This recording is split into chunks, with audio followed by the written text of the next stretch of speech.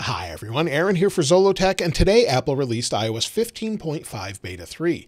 This is currently available to developers and hopefully soon, by the time you're watching this video, to public beta testers as well, although it may be out tomorrow like they did with Beta 2. It came out the day after the developer beta. Now, as you can see, the size of this is 683.8 megabytes. That's on my iPhone 13 Pro Max. It was between 500 to 600 megabytes on all the devices you see here. Along with this, Apple also released iPadOS 15.5 Beta 3, watchOS 8.6 Beta 3, tvOS 15.5 Beta 3, macOS 12.4 Beta 3, and a couple other updates as well. If you have a new Apple Studio display, there's now a 15.5 beta version out to fix the issue with the webcam, but you need macOS 12.4 to see that. Also, they updated AirTags as well. So AirTags have been updated to version 1.0.391. However, there's no way to force the update. It will just update on its own as it's connected to your device. So that has been updated as well. Now let's go ahead and take a look at the build number and talk about what's new. So we'll go to Settings, then General, then About. You can see the build number is 19F5062G. And with this particular update, like I said, it was a bit unexpected. It's a week before I thought we'd have it, but now we have this update, and it's not a huge jump from the previous one as far as build numbers. This one does have a new modem update with it, so we went from version 1.60.00 to 1.61.00 on the 13 Pro Max. So hopefully that fixes some issues with connectivity. I know I was having issues with it jumping between different cell phone towers and different signals, so hopefully that's resolved in this update, but it will take a few days to know that for sure. Now, as far as new features in this update, well, there's not a ton to see here, but there's a few things going on. Updates to SportKit have been updated, so maybe you're using the new TV feature where you're watching live sports. We'll wait for it to load here. If you're watching live sports, Friday Night Baseball, Major League Baseball, there's some new updates that allow for things such as the strike count, ball count, and also pitch count to be shown on the display, and also an ability to start from the beginning when you're watching a live production or a live game, and it will actually start from the beginning, or you can jump back to what's live. So those buttons will be available in Beta 3, but you need a live game for that to be shown. So if you go into your baseball and you're watching something live, you should see those things in real time. Now there's some wording changes in the background to quite a few different things, different apps, and also different Apple accounts. But the most striking thing had to do with iMessage. And the reason I say this is there's recent European Union laws that may take effect that would force the open compatibility of iMessage across other devices. Not necessarily to have iMessage on another device, maybe like an Android phone, but rather to have them interoperate with maybe RCS messaging. However, within the code, when you're maybe contacting someone, prior to this, it would say you can only add people who are using an Apple device. Now it says you can only add contacts who are using iMessage, meaning maybe we'll see this opened up in the future if those laws pass. Maybe they're getting ready for that. It could be completely not the same thing, but that was something I saw that I thought was a little bit different. Also, there's wording changes in Calendar. So if you're using Apple's Calendar, also with Apple Car Key, nothing significant as far as that goes.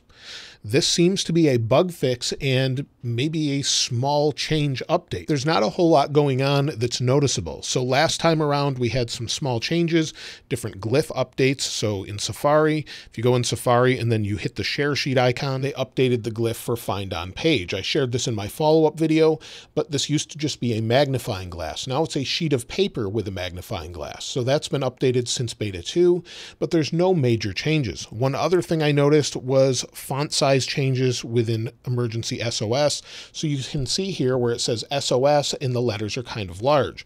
On the previous beta, they weren't that big. So this is a very minor change and actually reverts back to what we had prior to Beta 2. So you'll see SOS there. We're talking pixel differences here, but SOS is actually larger. Very, very small changes with this update. So it's mostly a bug fix change and some wording changes in the background. The Apple Pay, where you can pay from your phone to another phone, is not yet active that I can find. And there's just Apple Cash changed throughout, where it says Apple Cash, just like it does in Messages. So in Messages, within Messages, you can see it says Apple Cash. That used to say Apple Pay. That was recently updated with prior betas. And it looks like they're just updating that more and more throughout the OS. So it doesn't say Apple Pay anymore. There's a new Apple Cash logo. So small changes here and there with bug fixes and known and resolved issues. As far as AirDrop goes, seems to be the same or better than beta 2. So if I go into my photos, maybe we'll airdrop this screenshot of the actual update.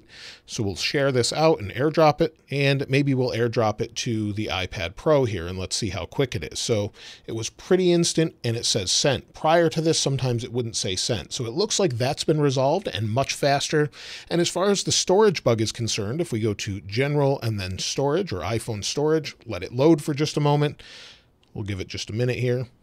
Let it load. It did load earlier. It does seem to be taking a little bit longer than it did with beta 2, at least this time around. This is the second time I've loaded this on here. Let's load it on the iPhone 8 Plus as well and see if it's any different. It finished more quickly on the 8 Plus. That's probably because there's less data, but this is definitely smaller than before on the 13 Pro Max. So maybe they've resolved it, but it definitely seems to load a little bit slower. As far as overheating, I know beta 2, that was a big problem for a lot of people where it seemed overly warm all of the time. That doesn't seem to be a problem with beta 3, at least so far. The back of this is barely warm at all. Whether I'm processing this, running benchmarks, or anything else, it seems to be much cooler than before. So maybe they've fixed that issue overall. As far as the notes and resolved issues and known issues, well, the notes are exactly the same. If you go into the feedback app, you can see those here. And we'll wait for it to refresh. They haven't updated it here, but they have updated it on the developer website with beta 3 notes. However, they're the exact same notes that we have in here with beta 2. So that means 1 resolved issue and 11 known issues. And now it looks like it's completely gone. Now we'll take a look at battery life and performance and benchmarks in a moment, but that leads me to, should you install iOS 15.5 beta 3? If you're already on beta 1 or beta 2, definitely install it and then provide feedback as needed to help Apple make the product a little bit better, make the OS more stable and more maybe usable, maybe some new feature suggestions as well. However, if you're wanting to solve issues that you might have with iOS 15.4.1 or earlier, I don't recommend installing a beta, as typically you will have bugs on a beta, and sometimes there'll be battery life that's just not as good, or sometimes there'll just be some random bugs here and there. So if you have anything critical that you do on your iPhone, I wouldn't recommend installing it. However, if you have a backup, you have a computer to maybe downgrade if you need to, you could definitely do that. As far as battery life, well, this will take a few days to measure for sure. You have to use it full time for a few days to know that, but my battery health is still at 100%. I charge this every single night, put it on the charger when I'm driving. Take a look at the last 10 days. In my battery yesterday, I had 3 hours and 20 minutes of screen on time, 5 hours and 42 minutes of screen off time, and used about 50% of my battery. My home and lock screen is using a lot, as I'm getting a lot of notifications that I need to customize and turn off. Of course, I'm on Twitter a lot, so that's using quite a bit, but battery life has been okay. I haven't really noticed it being any less when I go to bed, about 50% at night, but the overall numbers do not look that good here with beta 2. So we'll see what it's like with beta 3 over the next few days. As far as performance, it seems to be about the same, whether that's on this device, the iPhone 8 Plus, or any other device I've used. I've had no complaints of performance across any of the devices from most people. So that did take a second to move over to the app library there, but I've had no complaints with beta 1 or beta 2 as far as performance. Performance seems to be pretty good. I did run benchmarks though, and they do seem to be a little bit lower this time. Now I'll run them again on the follow-up video, but benchmarks for the 13 Pro Max I wanted to share with you. And you'll see I actually ran this twice because I wanted to see if I got any different score.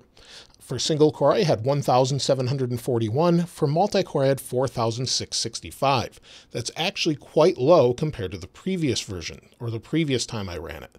So you can see it actually was run 3 times, and prior to that, it was a little bit higher on Saturday when I actually did the follow-up. So it's definitely a little bit lower. This can improve over the next few days. We'll have to wait and see what it does. Now, as far as any future public versions, I was a bit surprised we didn't have an iOS 15.4.2 today. We could see that within the next few days, but a few weeks ago, Apple stopped signing iOS 15.4. That means you can no longer downgrade to it, and usually within 2 to 3 weeks, we'll have a public version. That will usually fix bugs and then add security updates, and usually we'll have just small updates, and then we'll have more significant updates with iOS 15.5. So if we don't see an update this week from Apple, maybe they'll just wait until iOS 15.5 is done and then release that to the public.